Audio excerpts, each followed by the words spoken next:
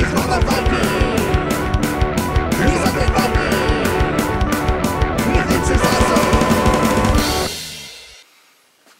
everybody, it's me, Undead Viking, coming to you another video review. The game I'm reviewing today is called Essen. Essen, the game.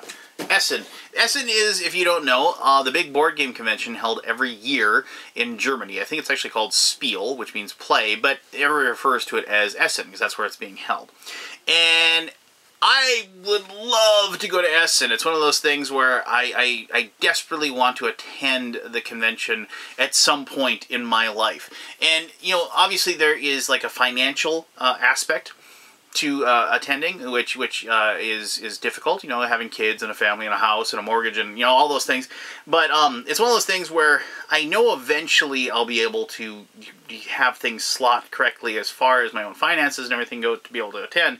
But more importantly, Essen is held in October. And it's usually right around my anniversary. And so selling my wife on going to Germany for a trip to enjoy like Germany as a romantic getaway is one thing. But selling my wife on going to Germany as a romantic getaway being spent at a board game convention is a whole other story. And while I'm certain that eventually I'll be able to convince her that this would be something that would be really awesome for us to do, it would have to be one of those things where we're having like a couple of weeks or something in Europe. And this is one of those like little stops that I get to do. So it'll happen. I know eventually I will be able to attend Essen, but unfortunately, right now it does not look like it's going to happen anytime in my near future. But regardless, the game of Essen is basically about attending the convention. It is about each person is a board game enthusiast, which I'm guessing if you're watching this video, you are one of those people.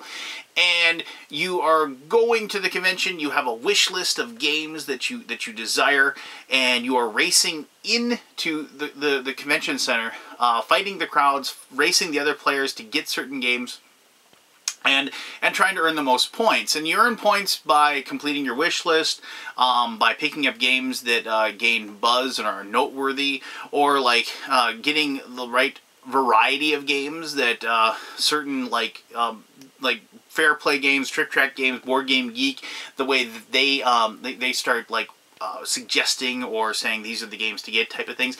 And you have all these different requirements that you have to do, and each of those little requirements, if you fulfill them, you gain victory points. And this is all something I'll explain in more detail when I show you how to play the game.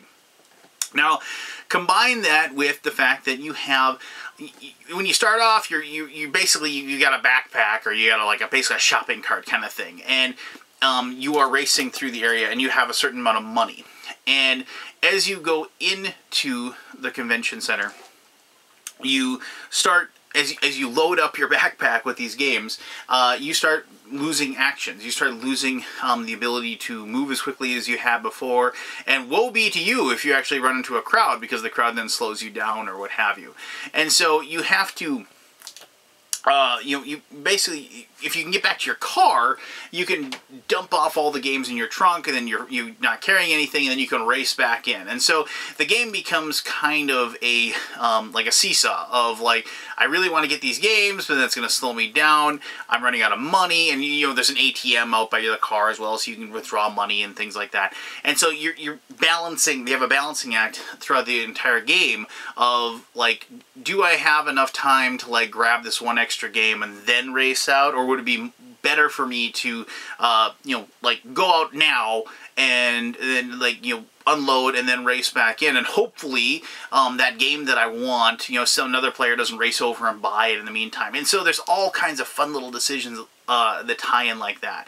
And as far as Euros go, it's very thematic to the feel. I mean, I guess you could technically remove the theme and put something else in, like collecting fruit or something, but I think one of the reasons why I enjoy this game so much is because it is like a very thematic Euro game, and I'm able to actually kind of dive into that theme a lot. But regardless, I'm kind of getting into my conclusion here. I've been really enjoying the game, playing it with my friends. So why don't I show you how to play the game like I always do, and then we will come back here and I will tell you exactly, I'll expand upon those reasons I had before and maybe give you a few more things about the game that I really enjoy as well. So, alright, here is how to play Essen the game. This is Essen the game, the board of the game, if you will. Just point out a few quick things just so you can see what you're looking at, and then I'm going to kind of explain. I've done some of the setup already for a 4-player game. The way the game begins is that each person, the first thing that happens is you deal out 8 of these cards to each person. So this setup hasn't been done yet, so I just did that for the sake of ease for myself, if you will. But each person gets 8 of these cards, so you can just see these cards. And what these cards are, they are a game that is going to be sold at Essen. So, like, you know, here's, you know, just all these games you might recognize, like, you know, Nations from Asmodee Editions. There's Intrigue City from Purple Games, and so some of these you might recognize, and some of these, you know, might be more out of the woodwork, if you will. I mean, all the like classics that were probably at Essen, I'm guessing last year. You know, there's Russian Railroads and stuff, and plus some of the minor ones. But there's a big, giant, thick deck of these, and it matches up with a location inside the convention hall, which is over here. And I should mention that this is a prototype version of the board and components, obviously. The final look is pretty amazing, I must admit, but regardless, and so these are the games that are going to be released at Essen, and you get dealt 8 of these cards. And each person then goes ahead and selects one of those cards, and then they pass it to their left, and then they select one of the cards that's left, and they pass it to the left, and so on and so forth, until you have 4 cards. And these are secret. Nobody else knows what they are. And these are the first 4 games on your wish list. So let's say, like, these, just for sake of an argument here, like, these are, like, the first, you know, 4 games or whatever on your wish list. You pick these, and so you're going to wait and hopefully manage to pick these games up once they show up out on the convention floor. Because if you manage to pick get a game on your wish list that's worth possible bonus points, well, it will be worth bonus points at the end of the game. The more you get, the more bonus points you get. And so you keep those secret, and you don't let anybody see those. And then, since everybody only picks 4, then the remaining cards are all put to the side of the board. In the case of, like, you know, if you play a 2-player game, it'd only be 8. You know, with 3 it'd be 12, and 4 it'd be 16. And so you put those to the side of the board, and those are wish list cards that might eventually be, you know, if you buy the game, you get to take that card. The remaining cards are then put in a big pile, and you can then draw them later with actions that you get. And I'll put these off to the side of the board. That's like the draw pile. And like these then will be set on the side. These are all the cards that didn't get taken, and I'm not going to...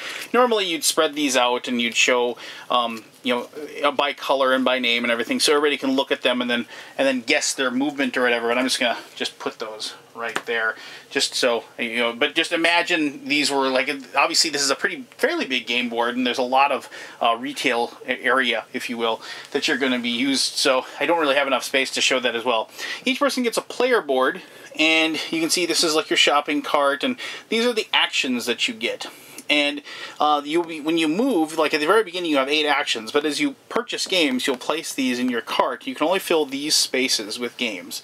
And then obviously as you fill them with games, you lose actions. Now you can see down here your wish list, like 1 to 3 games. At the end of the game on your wish list you get 5, then 10, 15, and so forth. If you actually somehow get 10, we never had that happen. I've gotten 8 once, but you get bonus points at the end of the game for doing so.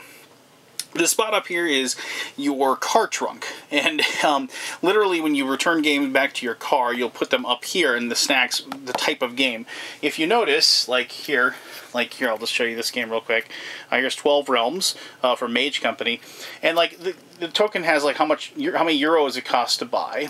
If it has anything in this corner, that's the bonus to the points that it's worth when you buy it.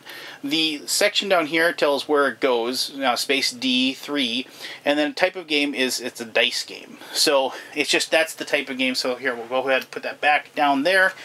And so, you know, if you bought that, you'd place it up here. Now, the type of game, you might wonder why that matters. It matters for a couple of reasons. As Essen progresses, certain games will be worth more points, more base points. So you can notice here we have like the Hourglass, so kind of like a strategy game. Here's cards, there's a card game, dice, and like, I'm guessing the meeple stands for worker placement, I'm guessing. And as games get more popular and less popular, you'll move these little tokens up and down like that, and then they'll get to be worth more points. And so this is a dice game. If it was like this, you see the dice is actually down at 1. Nobody likes them, but it would be worth +1. So if you bought that, it would be worth 2.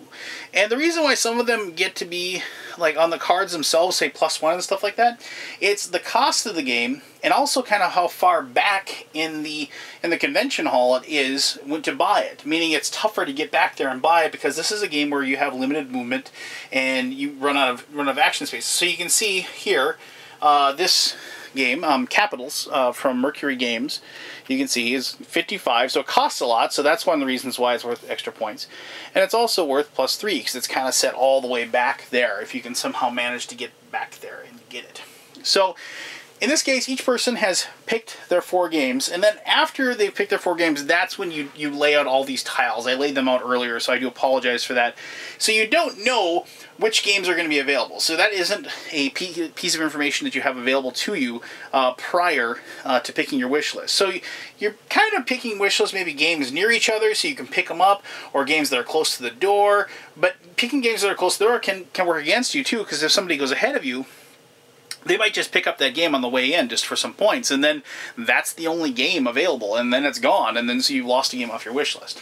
So the next thing you do is you'll take these these cards. It's AM, so these are like the morning buzz cards. These are the games that, like, if you have games of this type, you get bonus points. You take 3 of these, just like so, and you won't use the rest for the rest of the game, and you'll place them in these spots: Board Game Geek, Trick Track, and Fair Play. 3 websites that are technically tracking the popularity of the game, the games at the convention.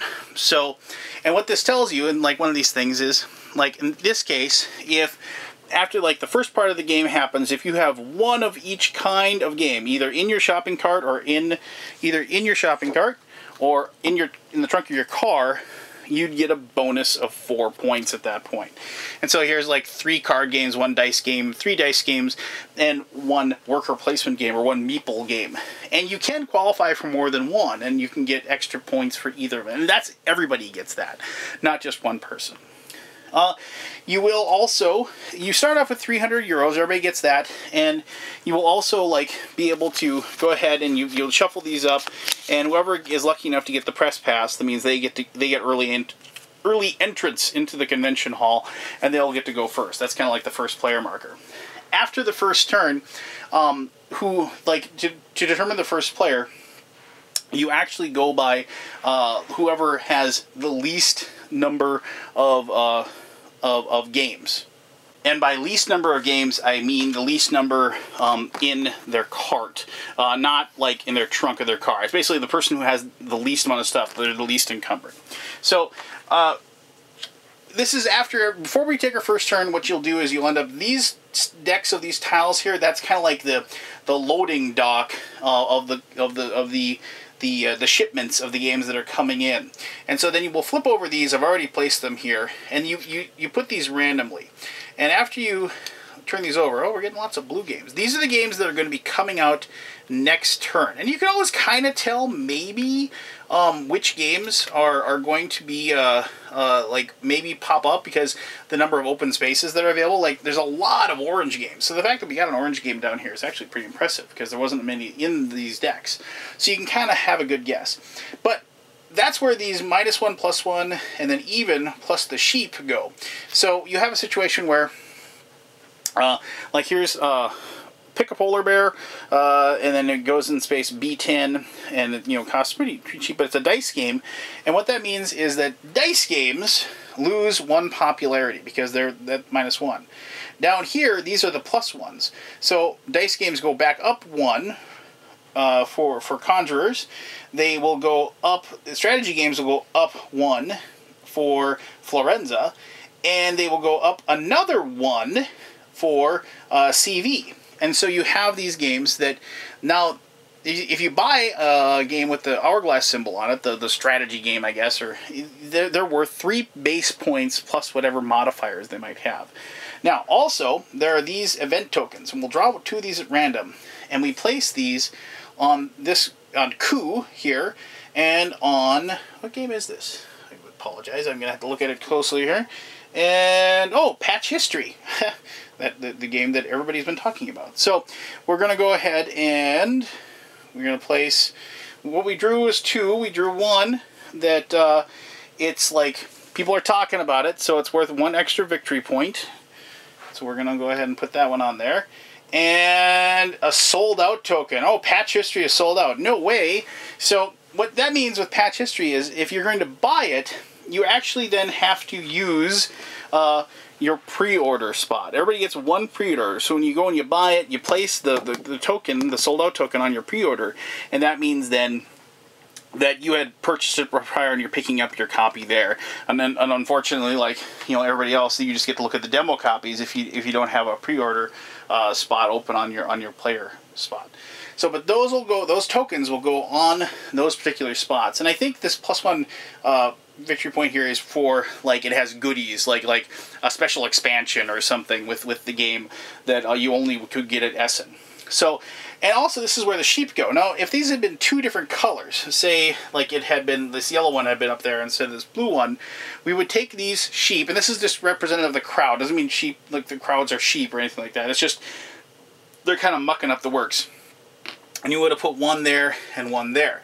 And now the reason why the crowds are important is because each space to move through when there's a crowd available, it takes 2 actions instead of just 1 to get through. But in this case, since we have 1 blue and they're both blue, the other one is going to go in the concourse here in the middle where everybody can buy their beer, their wieners, and their pretzels. And this is a very important space, and I'll explain what that does here in just a little bit. All right, so after all that is done, now people can actually take their turns. And what you will do is you will take your secondary token, your secondary meeple, and you'll place it on your board. And as you take actions, you'll go 1 action, 2 action, and so on and so forth. And you take your entire turn and you do what you want. There are 3 things you can do on your turn. You can move, and you start off in there. And then you decide you go in and you start taking your actions. And you can move diagonally, so you can go, this is the opening, but you can move diagonally to here, and you can move into there, and so forth. You move around, and it normally takes 1 action to move 1 space. Now, if you go onto a spot with a game, you can buy the game immediately. You just immediately buy it, you pay the money, and you get it. It doesn't take an action, and then you fill up your player board with that particular game. You put it in your backpack or your cart or whatever that you're using to carry your games at Essen. The third action you can do is you can draw 2 cards out of the wish list deck, and then keep 1 and put the other one at the bottom of the deck. And so, like, you can add cards to your wish list and hopefully maybe get a game that's available and that's sitting out there. So if you have a situation like we did, we're going to look at our stuff, and we got lucky because one of the games that's on our wish list, Archon, is right there. It's just sitting there waiting for us to buy it. And so we know we're going to buy that one.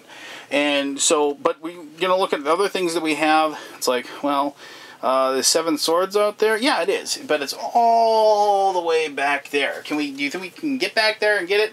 Who knows? But this is one of those things where you have to work your way back and then work your way back to the back to your car so you can dump it off and then go back in.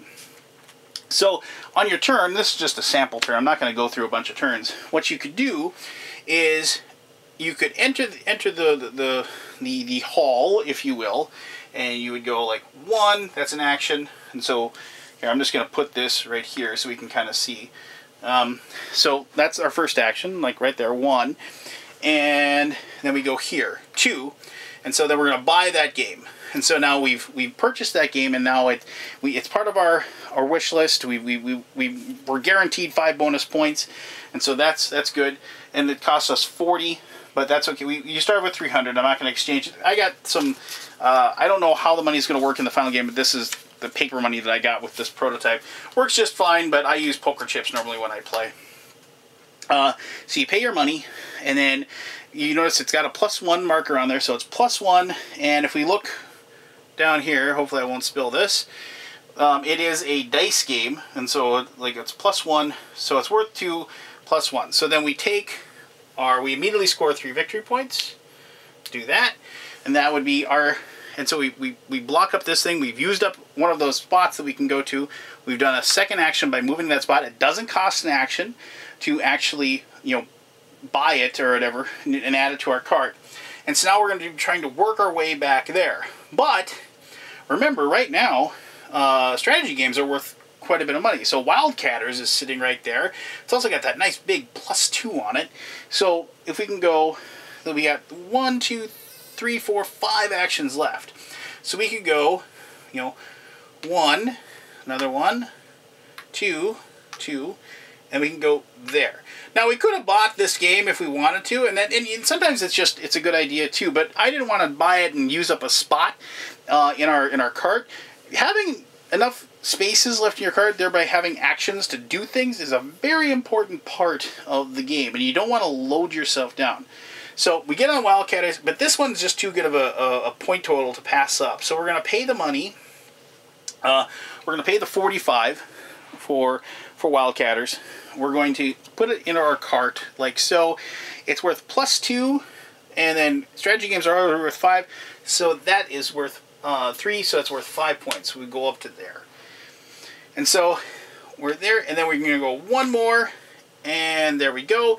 And now we're on our second game that has on our wish list.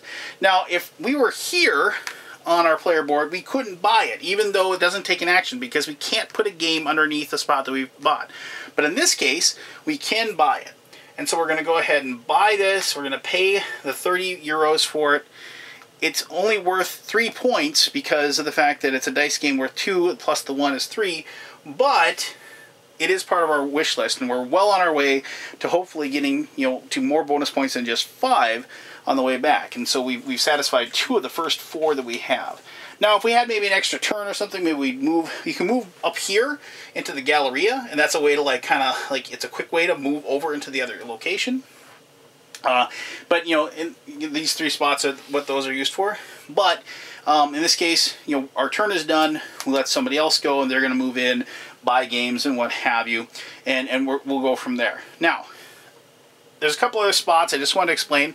The beer and schnitzel spot or whatever, if you do move into that spot and you pay, it's optional, you pay the 20 euros, sure, it's really expensive, but you're buying some beer, you're buying some pretzels, you're buying soda, water, whatever it is that you want to eat or drink. And say this was on that turn, you immediately move yourself back 2 spots on your action total. So it's a way to kind of technically, thematically, you're resting, you're relaxing, you're taking a load off, and you're revitalizing yourself to head back out, and so you can buy more games. Now, in this case, if we did that, obviously, since there's a sheep there, it takes extra movement to get through there. But so you probably wouldn't use that spot right now because you're not really gaining anything. But usually, a sheep won't be in that location, and it's a way to gain back some extra energy, so you can continue on, maybe get an extra move out of the turn, maybe an extra game in your cart. So eventually, what'll happen, as I said, you'll have your cart. So after this, maybe you just head back quick on your next turn. I'm kind of skipping ahead a little bit. You'll empty out your truck, or empty out your backpack into your trunk of your car. And so we move these up here. We have a dice game, we have one of these, we have 2 dice games. And so maybe this would be a good time to actually consider, it's like, well, it's like we got one of these, so we just need another card game and a meeple game before the end of middle of the game. We've got 2 dice games, so that's, if we can get one more dice game and one meeple game, that'll be another 4 victory points. So it's something to look at next turn. After the turn is done, after everybody's gone, and I'm not going to put those out there, just assume that they've gone, you put these games out here. So here, this one belongs on B10. We'll find B10 right there. Patch History, sold out. Big surprise. Patch History will go there. Coup will go on indie boards and cards. The Conjurers, Florenza, E07, and CV on A13. If I can, there we go. And so you place those out after everybody's gone. You take the next, and you place these randomly. You can place them however you want. You just turn it over. So like here's Quantum, Polterfoss, Asgard's Chosen, Aeropostale, Concordia, and Caverna. Oh, that's pretty kind of neat. And so you draw 2 more of these, and you place these on here. This one is a discount. It's like minus 10 euros from the price. So this one actually would be pretty cheap. And Concordia is sold out. You need one of those pre-order tokens to be able to get that one. And then here, Meeple games go down 1, so go down like 1 there. And then you can see Meeple games go up 1 for here. Strategy games go up another 1, and card games go up 1. And you begin the next turn. And you once again, you head out, you buy games, come back. When you do come back in here and drop off your games, you can then also go to the ATM and get more cash. For every 50 euros you take out, you lose 2 points, however. So it's one of those things where you have to kind of decide, is it worth it me taking the money out? You know, am I going to be able to replenish those points? But that's how you get more money in the game. You have to go back to your car. And you continue on until a couple more turns, and then you hit the AM spot, and then when you get to the AM, you then you do the bonus points for these 3. Once you do the bonus points for those 3, you get rid of them, and then there's these cards that are for PM. You just take 3 of these randomly. Let's take those 3. And you can see that now the totals are more, obviously, because you've got a lot in your car and probably some in your cart as well. And so, you know, and these are worth 8 victory points if you can satisfy those at the end of the game. You'd once again go out, these will go up and down and so forth, and you go out again and you buy. And obviously then in this case, the sheep will move to there, and the sheep will move to there, and now it takes 2 movement points to get through there, and that is debilitating if you get, like, say, trapped in there, and you gotta, like, try to work your way out, you know, and you're trying to make it to your car. And then eventually, you'll get through all of these, and all the games will get out, and everything will be fine. The sheep, then, at the end of the game, they just go to the exit because everybody's leaving, so it's tougher to get out to your car. If you are the first person to get out to your car and leave before the end of the game, you get +4 victory points because you're, like, beating the mad rush out the door. And so you would, like, just take your little meeple and say, I was the first person out. And so you're, like, you're getting out of the parking lot and you're not getting that log jam. Same thing as another person goes. They get 2 victory points. The last 2 people don't get any. If you get trapped in the convention hall and are unable to get out because of the sheep or whatever reason, it isn't that you don't get any victory points. You still get to cash in everything that you did. You total up your victory points for all of your games that you did as the game went, and for the money you take out, you reduce that. At the end of the game, you see how many extra victory points you get for this, and then finally, you reveal to everyone how many of your wish list you satisfied, and you get the bonus points for that. Whoever has the most victory points obviously is the winner, just like in any game like this. As a neat bit of if you manage to tie somehow, which I haven't done, but you could, theoretically, two people could tie for the same score. Whoever has the least amount of money is the winner, because the idea is that if you're leaving Essen with money, for shame, you should have spent it all on board games so you can play them when you get home.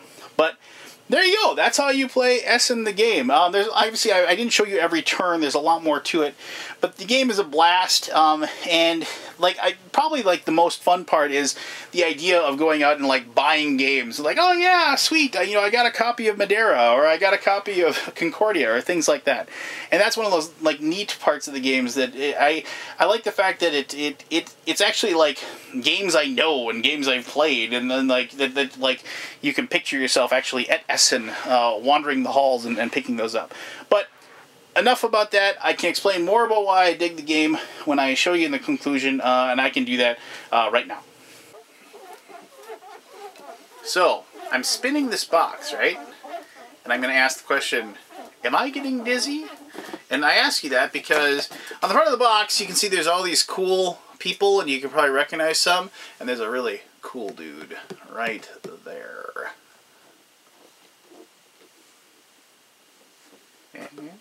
Anyway, so yeah, so they actually asked me. They found a picture of me somewhere where I was doing the big 2 thumbs up like that, and they asked me if I didn't mind if I put me on the game box, and I said no because that's pretty cool. So thank you to Frederick, the creator of Essen the game, for putting me on the box. And this and all the stuff. This box, I know, is the art's going to change slightly. Maybe they're even remove me. Maybe I'm not good looking enough to make the final game. But I know, like, and I mentioned that in the gameplay.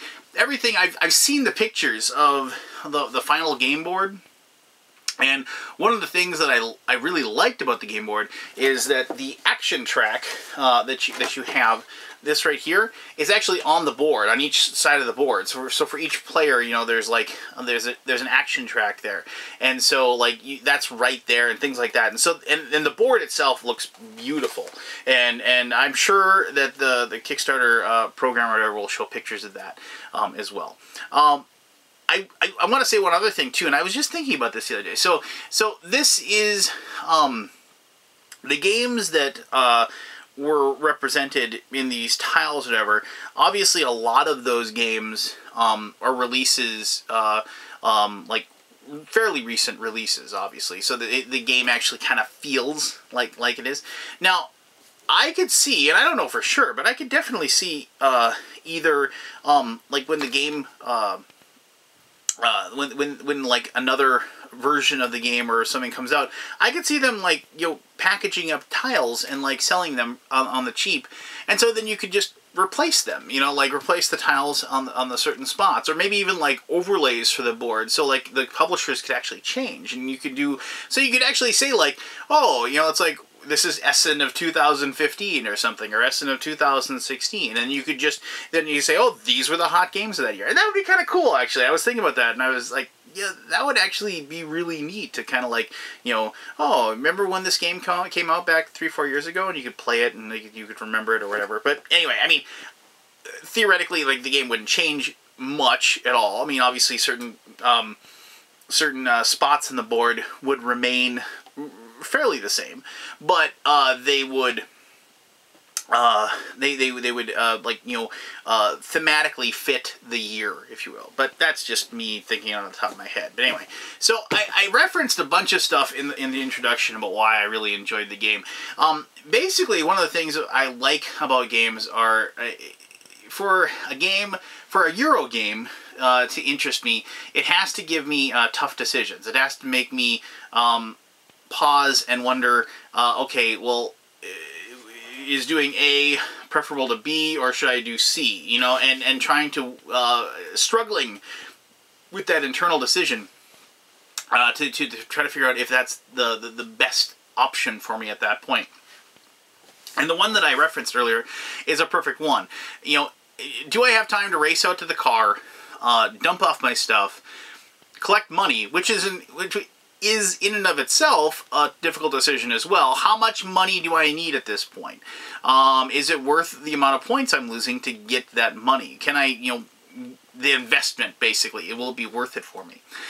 And, you know, so there's those wonderful decisions where you have to make, and like, there's nothing more frustrating for me than I played this game, is like, when you have the wish list for a game, and like nobody else is looking for that game. Only you. You're the one that wants it, because you know, there's only one for each one. But somebody will just pick up the game as they're walking by because it's worth a few points to them. And you're like, oh, I needed that game because it would like give me an extra. It would catapult me into the next level of like the wish list bonus points and things like that. And so there's this difficult decision where it's like, do I race forward and try to get that? And then what if the crowd shifts, and like, and then all of a sudden now I'm kind of just stuck there and I can't get back out to my car. And so that is the part of the game that I really, really enjoy. Now, add in the fact that, I mean, even though there's like lots of ways to get points, this doesn't really feel like a point salad type game. It isn't like it's just everything you do is worth points. I add the fact that, like, I like the fact that the randomness of the tile draw kind of determines which games are worth more money, which games are worth less. Worth more money, worth more points. Sorry, not money. Worth more points, worth less. And plus, like, just all the other little added little variables, like, the little sold out tokens and so you can, like, the pre-order. I mean, everything about this game kind of just functionally fits a board game hobbyist's mindset. It's like, oh, it's just the game sold out, but luckily I pre-ordered it, and so I get it. And like if I get this game here at Essen, it's going to have this Essen expansion that's only going to be available here at this convention, and so then it's worth extra points and stuff like that. And I love the fact that it kind of embodies that mentality. It embodies the gotta have it board game feel that the vast majority of us that enjoy designer board games have. Combine that theme, combine it with a very solid rule set, a very fun rule set. I mean, I like the whole process of, like, figuring out which way I'm moving and which way I'm going to go, and combine all of that together. And plus, there's a spot where you can buy beer and pretzels. I'm never going to complain about that. You combine all of that together, and it's just a flat-out fun game. And plus, it isn't really a long game either. I mean, 4 people, game maybe lasts 45 minutes to an hour. It's a very quickly paced, fun game. There can be a little bit of analysis paralysis going on, just because when you're trying to, like, do your route and figure out which way you have to go to get to the game. Like, if you know that I need one more dice game, and then combine that with one more meeple game, and that'll give me my extra bonus points. Trying to figure out where you need to go to get that, and combine that with the money that you have. That can bog the game down a little bit, but for the most part, the game is really straightforward. And if you have any AP prone players, you shouldn't have too much of a difficulty with it as far as that is concerned. So there you go. That is Essen the game. Go ahead and check out the webpage for the game, and check out the Kickstarter page and what have you. You can definitely learn more about it by going that route. If you have any questions about the game and the process and where you play it or anything about it, by all means, you can ask me that, and I'd be happy to answer that to the best of my ability. And I'm pretty sure that the designers of the game will be more than happy to pipe in and let you know what they think as well. So, as always, I always try to say, will you like this game? Well, I think if you like a medium weight Euro that plays quickly, and if you like pick up and deliver type games, and like also like secret agenda games, because of the fact that you yourself know which games are on your wish list, things like that, I think this is a game that you'll really enjoy. I just, like I said, if you are a board game hobbyist, I think you'll enjoy the game a lot, just because of the theme, and because for those of us who don't have a chance to get to Essen, at least this way we can kind of slightly live vicariously through a board game, and feel in some way that we are there. So there you go. That was Essen, the game. I am Undead Viking. This is my gaming dojo. Thank you very much for once again joining me and watching me do this little thing that I do. And until next time, this was me telling you to have yourself an awesome day. All right, bye-bye.